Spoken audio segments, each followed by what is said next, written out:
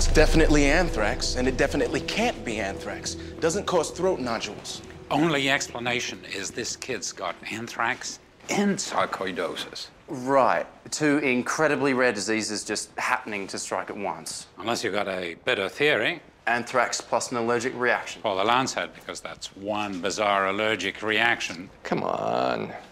There's no reason you both can't be wrong.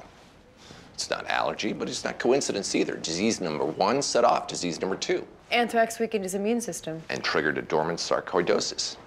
Keep him on antibiotics for the anthrax and start the methotrexate for the sarcoidosis. See what happens.